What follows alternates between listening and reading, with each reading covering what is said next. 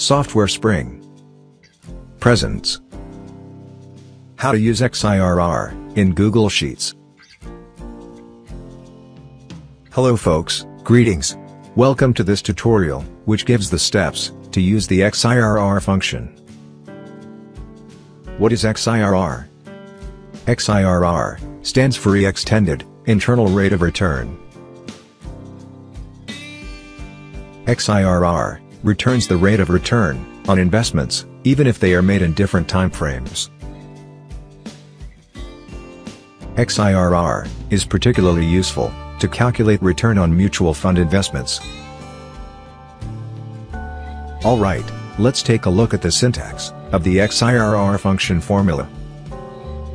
Cash flow amounts are investment or redemption amounts. Cash flow dates are investment or redemption dates. Rate guess is optional, and is the rate of return you want from the investment. Moving forward, let's calculate the XIRR for these investments. Key points. Investment amounts should be entered as negative values, as they are cash outflows. Redemption amounts should be entered as positive values, as they are cash inflows. Alright, we are all set to type the XIRR function formula. First, type the equal to symbol, XIR, and select XIRR. For cash flow amounts, select this range, and type comma. For cash flow dates, select this range, and type the closing parenthesis.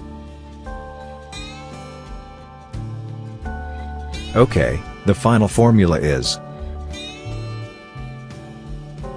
Press Enter. There you go. XIRR has returned the rate of return.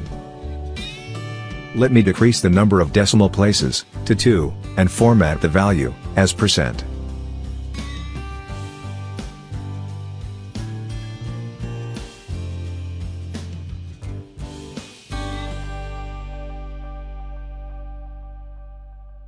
Quick review.